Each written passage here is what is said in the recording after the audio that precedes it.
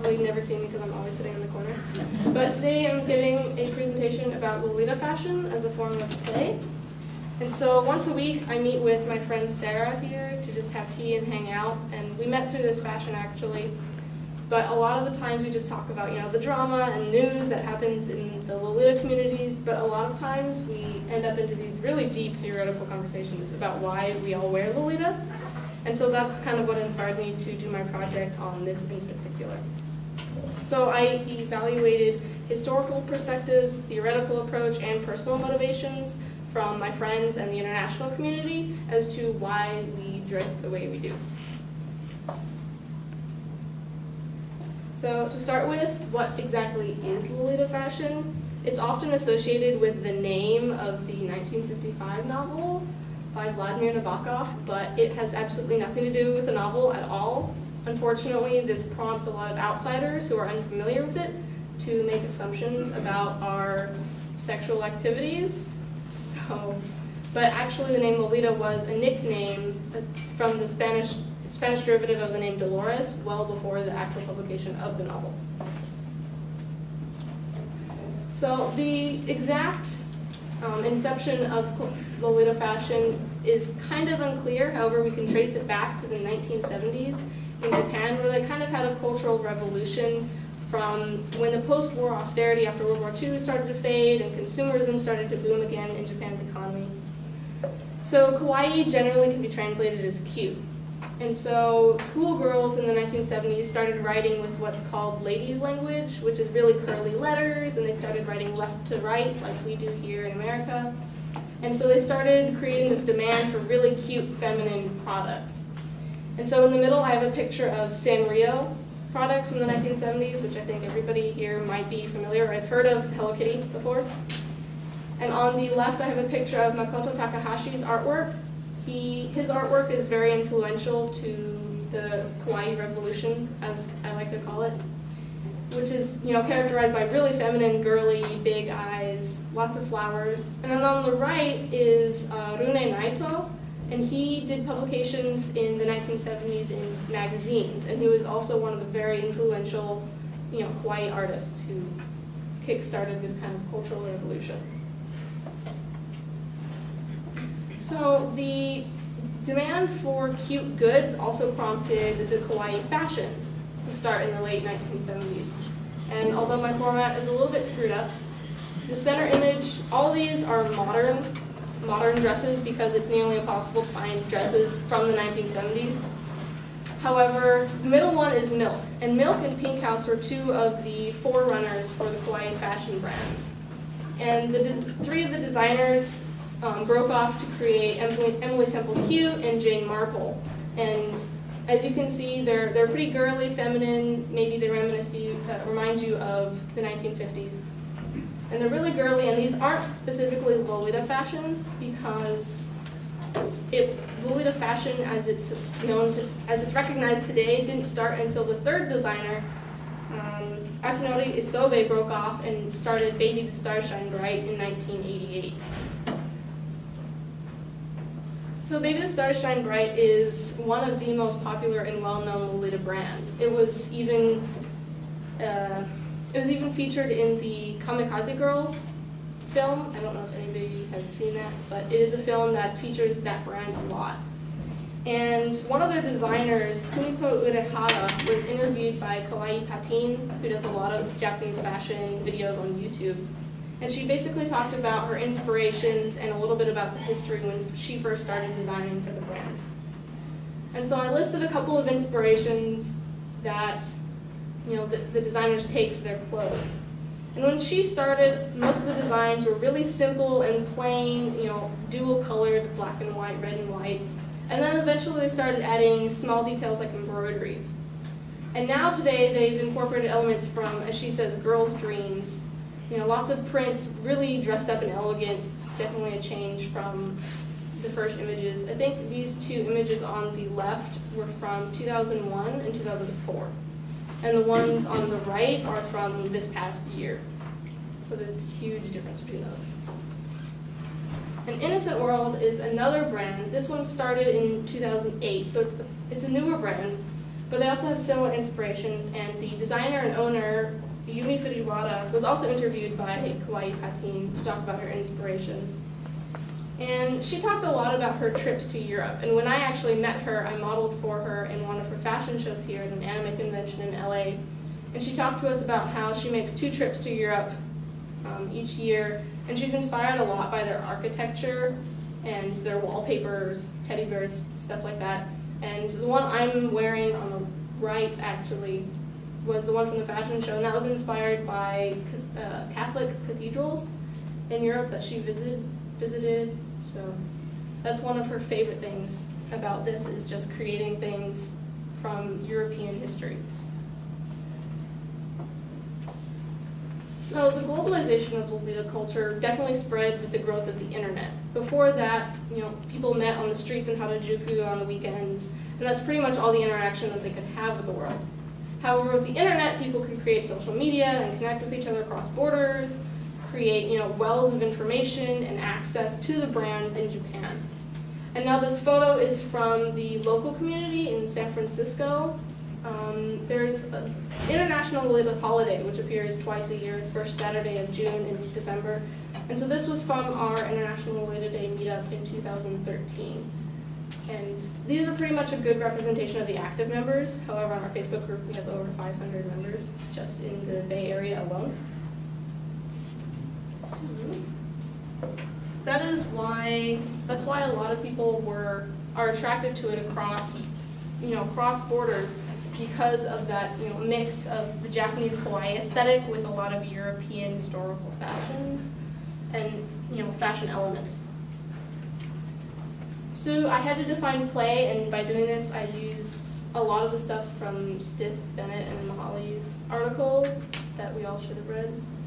And so to them, play balances everyday's stress and boredom, and again with my formatting. So basically that was supposed to say that it limits your choices while still providing variety.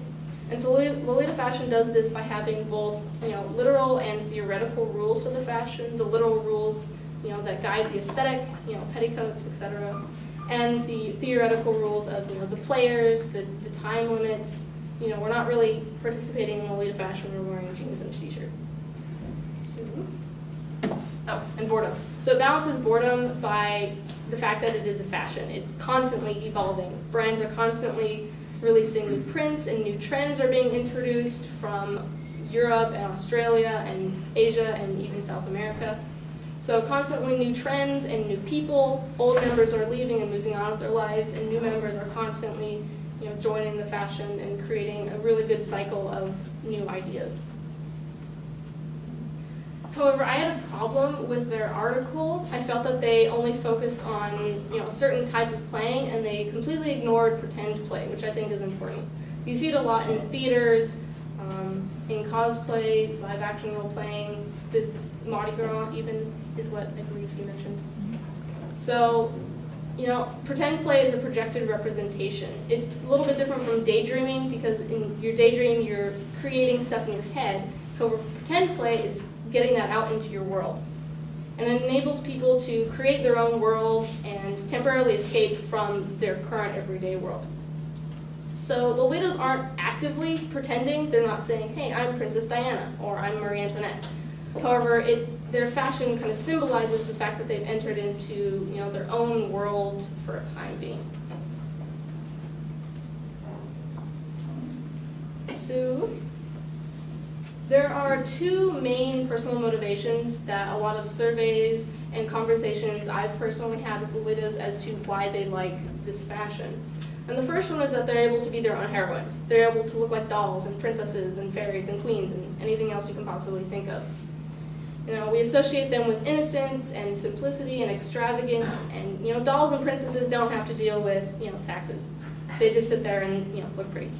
So I think that's one of the main appeals as to why we like this kind of look. We're able to feel like we just get to sit there and enjoy life and enjoy a beautiful life instead of having to deal with stress and boredom.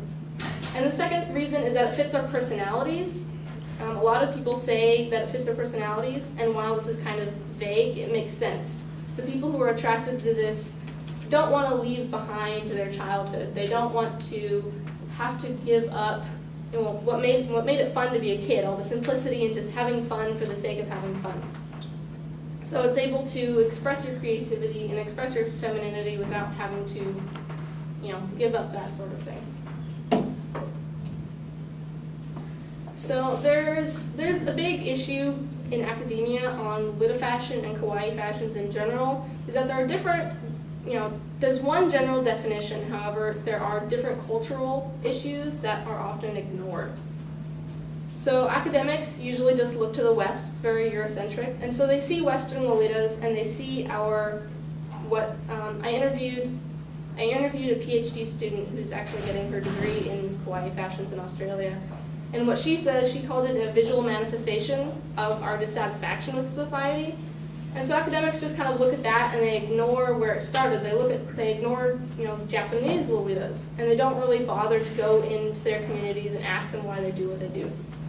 And so Lolitas in Japan, they want nothing to do with politics. They just want to be cute and be loved and just enjoy their own little escapist world. So that's really different than in the West. In the West, we've taken it and we've added our freedom to be individuals. We've incorporated our freedom from conformity into the fashion, and so we express our individualities through this fashion. This image is from a popular Lolita YouTuber, Princess Peachy, and I picked this picture because this post that it went with, she talked a lot about how she needs to be a feminist because only little girls can still dress like this, which I think is really important because a lot of time on the streets, people kind of heckle us and call us mean things and assume we're either in a play or that we're somehow in this perverse childhood thing, which I think is really gross. And the fact that we can't just be feminine while still being, adult women is an issue. So Megan Russell, the girl I interviewed, she says that academics focus way too much on the rebellion aspect of subcultures. Subcultures are generally described as a system of values, attitudes, behavior, and lifestyles of a social group that is distinct but related to dominant culture of society. And so that kind of describes Lolita fashion. It's not incorrect. However, most writings in the media and in academic papers focus too much on rebellion, like punks and the metal scene. And so it's really important to study and to pay attention to the more passive subcultures that are dominated by women instead of men. So pretty much that's the end of my presentation. In conclusion, this was really a synopsis of my thesis, that we really wear our fashion to just escape everyday life, to enter into our own world and just be cute and frilly and elegant without having, we can just forget everyday's responsibilities for a little while.